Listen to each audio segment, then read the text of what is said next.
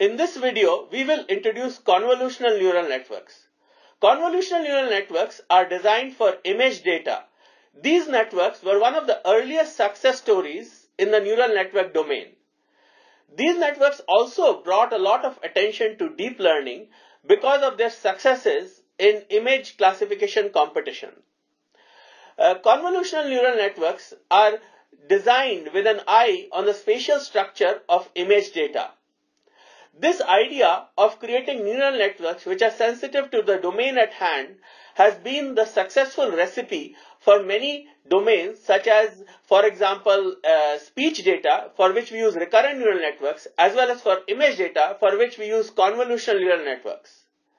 They tell us a story that it's very important to design neural networks with an idea about the structure of the data domain at hand. Like recurrent neural networks, convolutional neural networks are domain-aware neural networks. What this means is that the structure of the neural network is designed for a very specific domain. In the case of recurrent neural networks, the structure of the neural network is specifically designed for sequence data.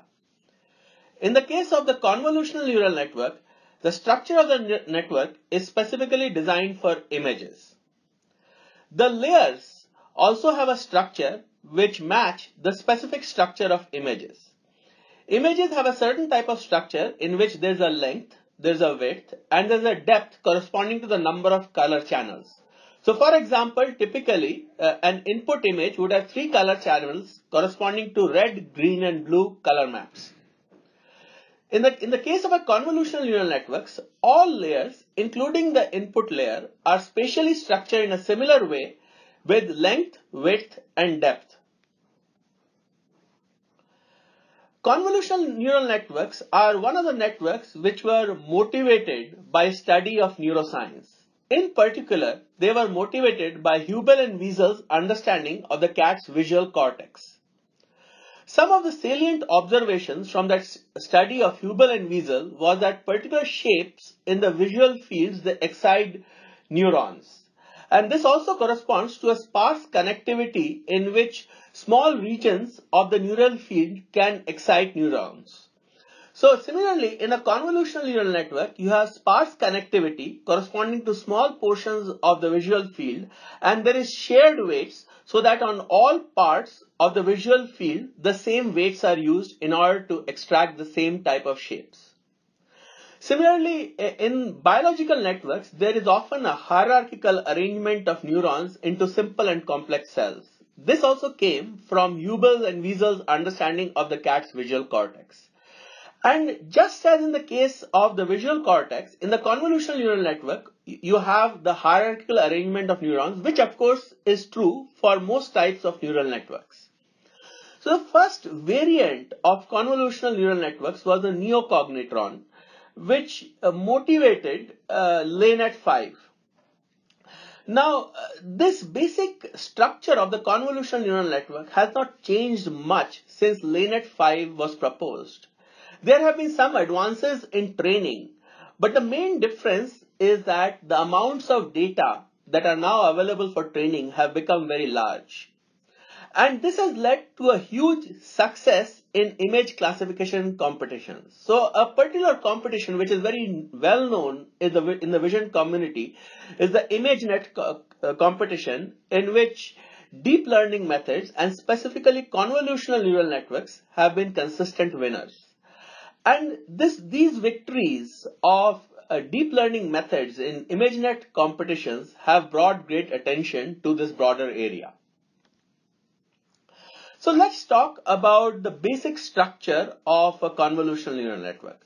Most layers in a convolutional neural network are spatially structured. As you'll see, some of the final layers are not spatially structured. They are called fully connected layers, but most layers, they are spatially structured and they have a length, width, and depth. This is inherited from the image itself, which is spatially structured. In most cases, the input images as well as the intermediate layers are square. What that means is that the length and width are almost always the same. However, the depth may vary for different layers. In the particular case of the input layer, the depth of the input is often 3 for color images, and it's 1 for grayscale. However, for hidden layers, typically the depth is arbitrary. In fact, in most hidden layers, the depth may run in the hundreds. Now, there are three basic operations which are used in the spatial layers. These three operations are convolution, max pooling, and ReLU.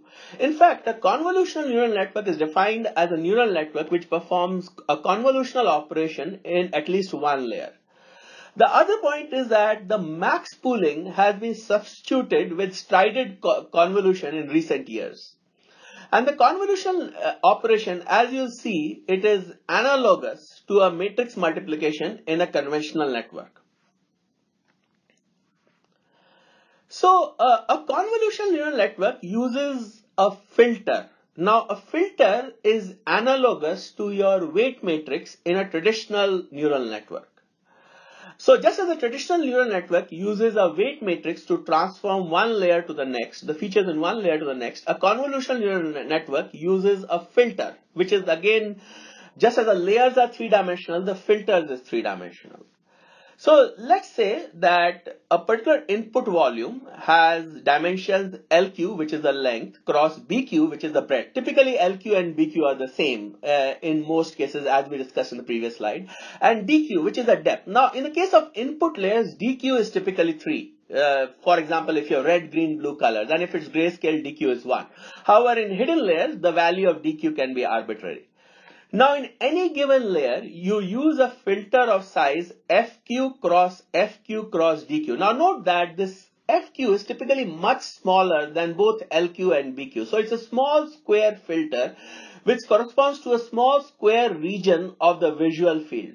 The other point that you note is that the depth of the filter, that's DQ, it is the same value between the input volume as well as the filter. So the filter's depth must match that of the input volume for a convolutional operation to occur. And typically the value of FQ is a small odd number like 3 or 5. And in recent years, there has been an increasing trend toward using filters of size 3.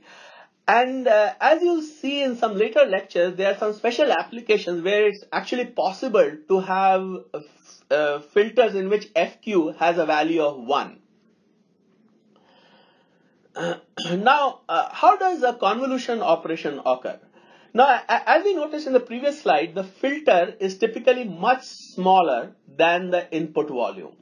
So you can align the filter at various places along the spatial volume. So let's look at this. So we spatially align the top left corner of the filter with each of LQ minus FQ plus 1 cross BQ minus FQ plus 1 spatial position. Now, how did I get this number? Note that your input layer has size LQ cross BQ cross DQ. So there are LQ minus FQ plus 1 cross BQ minus FQ plus 1 spatial positions at which you can align the filter so that the filter fully fits inside the layer volume. So, because remember, the depth of the filter is the same, so there will be a spatial region with a matching depth in which the entire 3D volume of the filter overlaps with a portion of the input volume, with a small portion of the input volume. And there will be a total of FQ cross DQ aligned elements, which is the size of your filter. So there will be as many aligned elements as the size of your filter. And what we will do is that we will perform an element-wise multiplication. So there are FQ cross DQ aligned elements, one for each element of the filter between the input volume as well as the filter. And you will multiply each of these aligned volume and you will add up these FQ cross DQ elements. Now this is basically equivalent to treating your entire filter as a vector of size FQ cross DQ and also treating the aligned portion of the input volume as a vector of the same size and performing a dot product between these two vectors. And when you do this, because you are doing this over all LQ minus FQ plus 1 cross BQ minus FQ plus 1 spatial positions, you are going to create an output spatial map, a single output spatial map of size LQ minus FQ plus 1 cross BQ minus FQ plus 1. Now, I discussed earlier that the hidden layer will have multiple spatial maps. So how do you get these multiple spatial maps? The reason is that you don't just use one filter, you use multiple filters in order to create depth in output volume. Now note that the more the number of filters that you use, the higher the capacity of your model. So typically, if you want to increase the capacity of your learning model, you are going to use a larger number of filters because you're going to catch a larger number of features in your input volume. So let's look at some examples.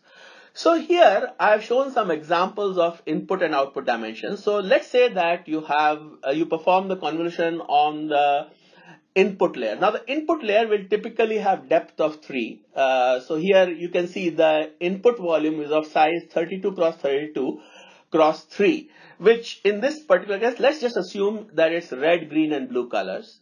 And note that your filter is of much smaller size than your input volume. It's of size 5 cross 5 cross 3. Now this 3, that's not a coincidence. The depth of the input and the filter must match. So the number of possible places at which you can align this filter with the input volume is 32 minus 5 plus 1 multiplied by 32 minus 5 plus 1. So there are 28 cross 28 spatial positions in the input volume where the filter fully fits inside the input volume. At each of these positions, you are going to perform element-wise multiplication between each of the 75 elements of filter. Now, note that the filter is 5 cross 5 cross 3. So 5 multiplied by 5 is 25 multiplied by 3. That's 75 elements. So you're going to perform an element-wise multiplication between the 75 elements of filter and the 75 aligned elements of your input volume. And then you're going to add up these 75 values to create a single output value. Now you're going to do this for all 28 cross 28 aligned positions. So you'll create a single output map of size 28 cross 28 with this filter. But here you see that the output volume is of depth 5. How did we get depth 5? The reason we got depth 5 is because you will have multiple filters to catch multiple types of features. So for example, let's look at an example which is on the right hand side. So here I have a filter which is what you call a horizontal edge detector. So I haven't yet discussed why this is a horizontal edge detector, but this particular pattern of ones and zeros you see in the filter, this detects particular types of horizontal edges. Now it also will give some activation for slanted edges, but for vertical edges it will give zero activation. So this particular filter, what you'll do is you'll slide it all over the input volume. So here I have given an example of how you're sliding the filter. So here you see an example of an input image with a rectangle inside it. So whenever the filter is overlapping with a horizontal edge or even an edge with some horizontal component, it's going to give an activation. On the other hand, if it's overlapping with a portion containing a vertical edge, it's going to get zero activation. So this is the idea. You're trying, by sliding the filter all over the image, you're trying to find a particular type of feature. You're trying to detect a particular type of edge in the image. Now in this particular case, I have only shown one input map, but typically you will, your filter, for example, if it's an input volume, you will have a depth of 3 and the filter will be sliding, the filter will also have a depth of 3 and it will be doing the same thing for all colors. Now, in this particular case, I just gave a very neat type of example just to illustrate. In reality, the filters are not quite as simple and clean as this. Now, let's look at an example of a convolutional operation. So here, I'm going to use a depth of 1 for simplicity. So your input spatial volume has a depth of 1. So it's easy to show with a 2D structure. The filter also has a depth of 1 because the filter depth must always match the input depth. So here you have a 3 cross 3 filter and your input volume is of size 7 cross 7. So obviously now if you slide this filter at every possible position at which the filter is fully overlaps with the image. That means the filter is fully covered by the image. You are going to get 5 cross 5 positions. So you are going to get an output spatial map of size 5 cross 5. Now note that if you use multiple filters, even though your input is one dimensional, it is only one feature map, you can get a depth of you can get a depth greater than 1. So for example, if you use 5 filters, you'll get a depth of 5 in the output. But here I'm showing only one filter. So let's see how we create the lower left value of the output, which is 16 in this example. So what you do, you're sliding this filter. So you slide the filter in the lower left corner, 3 cross 3 grid in the lower left corner, and you perform element-wise multiplication between the filter elements and the matching input elements. So here you'll get 5 times 1 plus 1 times 1 plus 8 times 1 plus 1 times 2. So you're going to get 5 plus 1, 6 plus 8, 14 plus 2, 16. So that's how you get the 16 in the lower left corner. And similarly, you can, when you slide this filter at this other element, at this other highlighted 3 cross 3 grid I've shown, you perform the same convolutional operation, you get an output of 26. Now you can do this for each of the matching 5 cross 5 positions, so that the filter is fully covered by the input volume and you get the output volume shown on the far right. Now here, of course, I have shown it only for a depth of 1. If you have a depth greater than 1, then you will have to add up these multiplications over the multiple activation maps. Now, here, what you have to understand about convolution is that this is essentially your weight matrix. There's a sparse connectivity because we are creating a filter from a region in the input volume of the size of filter. So what we are trying to do is that we are trying to look for features in small regions of the image. And there are shared weights because we are trying, we slide the same filter across the entire spatial volume. And the reason you are doing this, so if you go back to the example over here, or the example on the right, you're trying to find a horizontal edge, in this case, everywhere in the image. So because you want to interpret the same shape everywhere in the image, you slide the same filter everywhere in the image, so that way you'll get a high activation. In this particular case, on the right, you'll get a high activation whenever you detect, for example, a horizontal edge somewhere. So, So in this case, the primary effect of convolution is that each feature in a hidden layer, it captures some properties of a region of the input image. And a convolution in the qth layer increases the receptive field of a feature from the qth layer to the q plus 1th layer. So what do I mean by receptive field? Receptive field means that a particular feature in a particular layer, what part of the input image is it responding to? So for example, if you use a 3 cross 3 filter in 3 layers, then an activation in the first layer will be capturing a pixel region of 3 cross 3 in the original input image. But then the second layer, because it's capturing a larger part of the second layer, the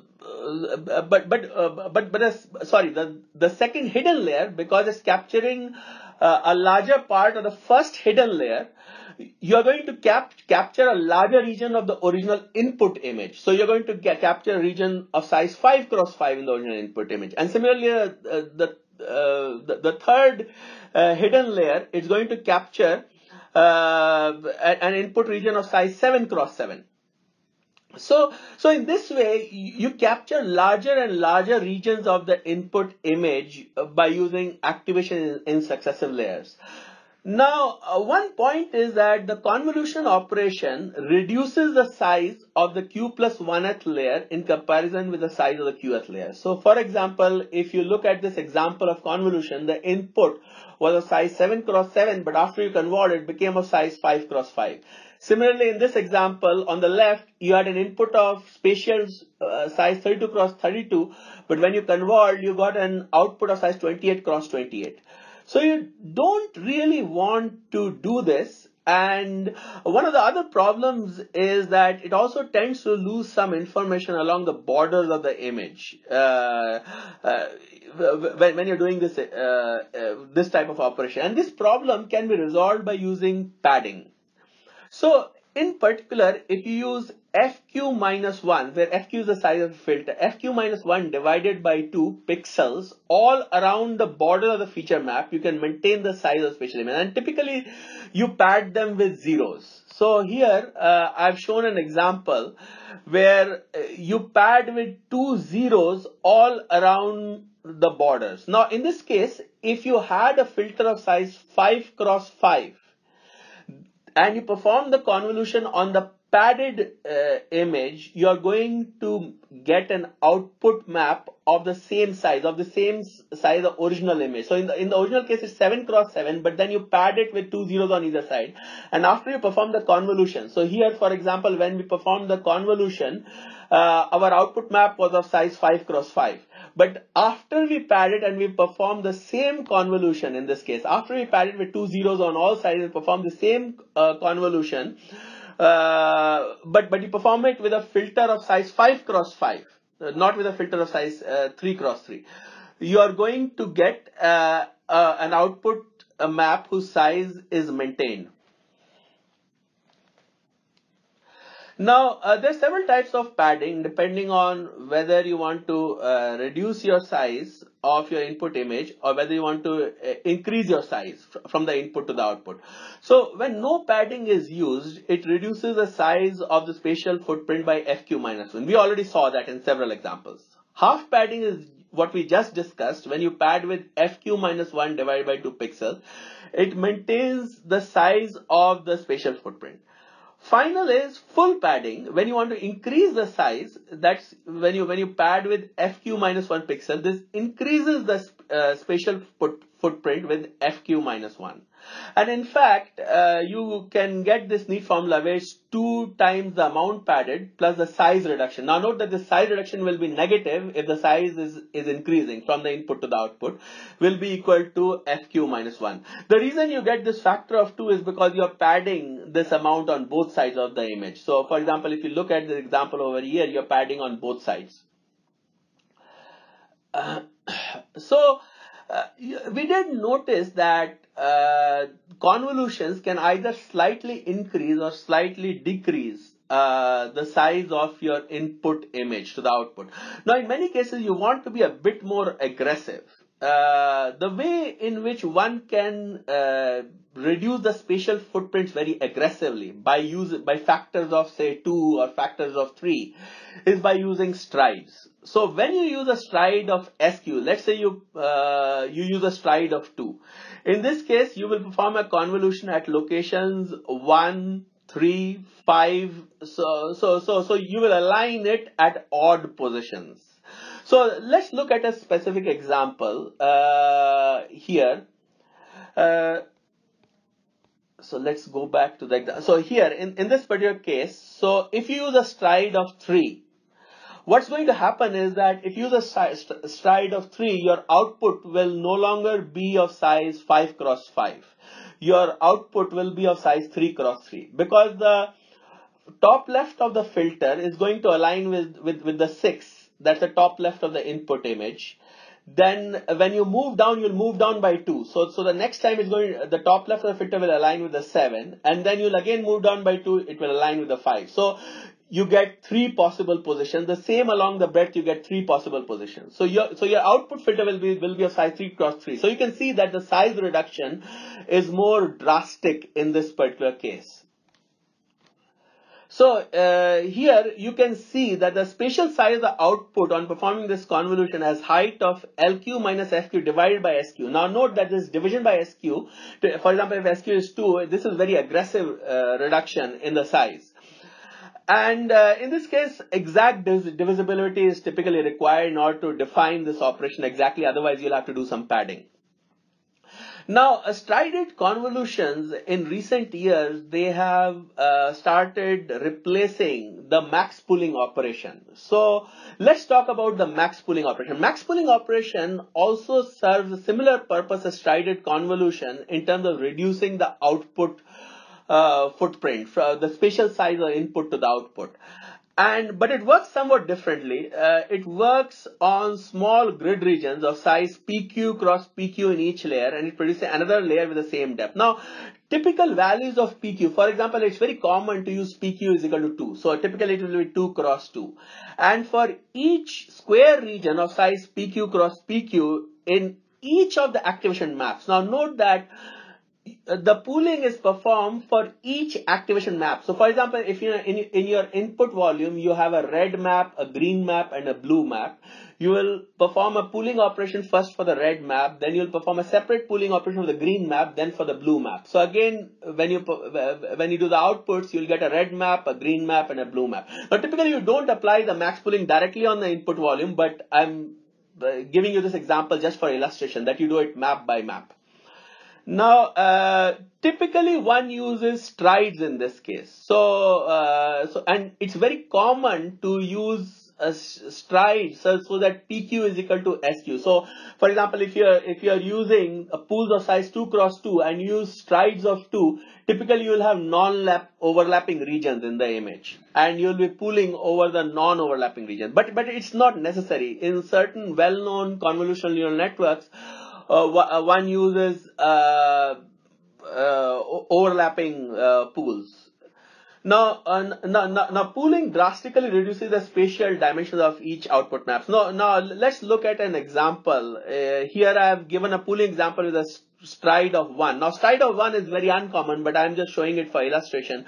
So here you can see the lower left example where I've done 3 cross 3 pooling at stride of 1. I get 8 as the output. How do I get 8 as the output? If you look at the lower left corner, the set of grid elements, the largest element is 8. Similarly, if you look at the lower right, you get 7 as outputs.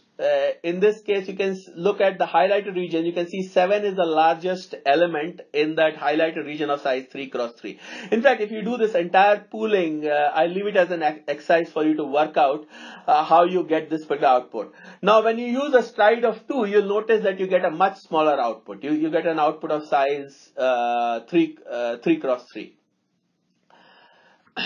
Now, just as in any neural network, you use activation functions. Now, activation functions are used in a very similar way as in conventional neural networks. They don't change the shape of the layer in any way. So, the length, breadth, and the depth of the layer remains unchanged because it's a straightforward one-to-one operation. So, in the case of the ReLU, you just set the value of that element to 0 if it's negative. Otherwise, you just copy it.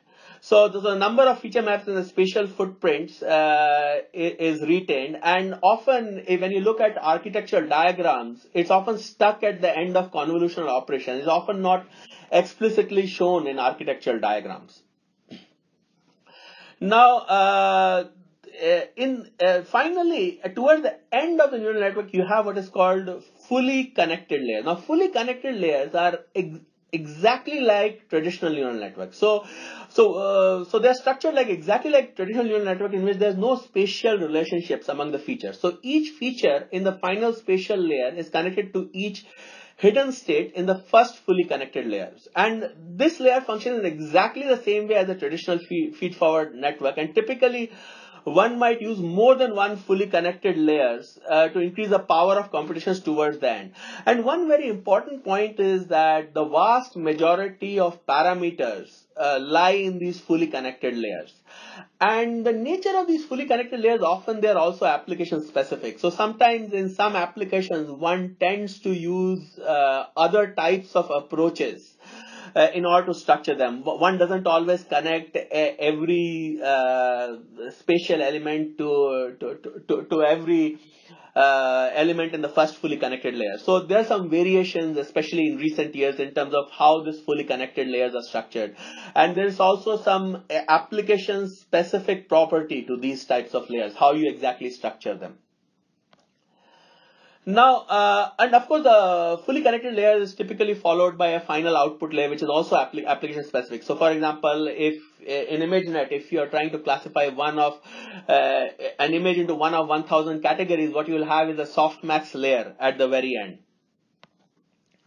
Now, typically there is an interleaving between the layers. The convolutional pooling and the ReLU layer, they're typically interleaved in order to increase the expressive power. And the ReLU layers, often they follow the convolutional layers, and that's very similar to traditional neural network, in which the activation function immediately follows matrix multiplication, because the convolution operation is the analog of matrix multiplication in traditional neural networks. And after, typically what you will do is that after 2 or 3 sets of convolutional ReLU combinations, one might have a max pooling layer. So here I have shown some examples, CR, CRP, where C is for convolution, R is for ReLU, and P is for pooling. Now in recent years, one has tended to substitute the max pooling operation with other types of operations, for example, like strided convolution. Now here I show an example of one of the first convolutional neural networks. Now, one of the amazing things is that when you look at this first convolutional neural network, if you look at modern neural networks, they aren't really very different from this first convolutional neural network. The main difference is in terms of, first of all, ReLUs were never used. So if you look at in the case of LANET 5, which was the first convolutional neural network, they were using traditional activation functions. And here you can see the input is a grayscale feature map of pixels, and this was actually used for handwriting recognition in bank checks. So typically a grayscale image suffices. So you can see in the first layer, you perform a convolution operation in the first and third layers. Now, if you look at the second layer, that's it's written subsampling operation. Now, subsampling was really like max pooling, except that they didn't use max pooling; they used average pooling. So what they did is that they took the average of the elements. So in this case, you have a 2 cross 2 grid. So you have 4 elements, and you took the average of 4 elements in the grid. And another thing that they did is that they scaled with the trainable weight, and they added a bias. So these were trainable parameters. Now in recent years, you don't do that. So there were these types of minor differences were there. And then the final operation, it was again the C5, really was a convolution operation, but really what was happening here is that the size of your filter matched the input. So really this convolution operation became more like a fully connected layer, this final C5 layer. And then you have an output layer which was a softmax. So the output contained 10 possibilities. The reason it contained 10 possibilities is because it was trying to recognize digits. So the digits are from 0 to 9. So there are 10 possibilities. So your 10-way softmax output. And there were some other differences too in terms of how RBF units were used in terms of defining the objective function. Those so there were these some of these minor differences, they are not used anywhere. But otherwise, if you look at LANET 5, the basic structure of the neural network is very similar to modern neural networks, except that modern neural networks, they are far deeper. They have many more layers, and you use them with far more data, which is what explains their success. Now, the other point that I want to mention is that here I've shown the full notation. So the subsampling, which in this case is really a max pooling operation, analogous to a max pooling operation, they have been shown as separate layers. But if you look at modern architectural diagrams, typically they will not show the max pooling separately or the subsampling operation separately. They'll just show the convolution operation. So typically you'll see an architecture diagram which is kind of shortened. And typically you can see the SS, I've just put a notation over there where the subsampling or max pooling are shown implicitly as SS or MP. So, and the reason for this is that because modern architecture diagrams are very deep, so often you will not even have the page space to show all these different layers. So often they only show the important layers and often show some of the other layers in shorthand. Now, one very interesting point about convolutional neural networks is that they perform hierarchical feature engineering. So in hierarchical feature engineering, the idea is that the earlier layer, they detect primitive features, and a later layer, then they put together these features in order to define complex ones. So for example, here you see an input image of a rectangle, and you have two types of filter. One is a horizontal edge detector, and other is a vertical edge detector. So what's going to happen is that the output, the hidden layer will have two different feature maps. One will be better at detecting horizontal edges, another will be better at detecting vertical edges. And the next layer filter, what it's going to do is going to take them together, it's going to detect the full rectangle.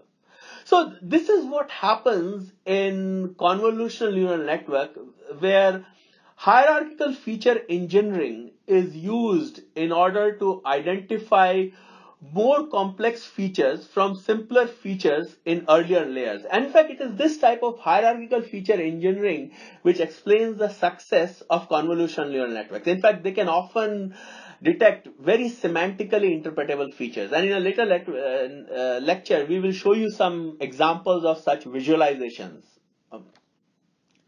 Now, just to give you an example, these successive layers, they put together these primitive features to create more complex features. For example, these in the early layers, you might just detect edges, and the mid-level feature might be something like honeycomb, and the higher-level features might be a part of a face. So the idea is that the network really becomes a master at detecting these common characteristics, these repeating characteristics, and abstracting it out, these repeating shapes in a data-driven manner.